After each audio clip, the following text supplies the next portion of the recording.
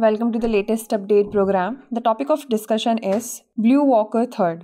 BlueWalker 3rd, a test satellite launched on September 10, 2022, is as bright as the brightest stars in the 89 constellations of Canis Minor and Eridanus, according to a new study. Its brightness makes it hard for astronomers using ground-based telescopes to peer into the night sky. BlueWalker 3rd is 693 square feet in size. It uses its large phased array antenna to generate power from space and deliver cellular broadband directly to mobile phones. Amateur astronomers first flagged BlueWalker 3rd as a potentially bright object. It was observed when it was unfurling its 64 square meter phased array antenna, which, as it reflected sunlight, made it one of the brightest objects in the night sky. Satellites such as BlueWalker 3rd could also present an additional source of noise for radio astronomy.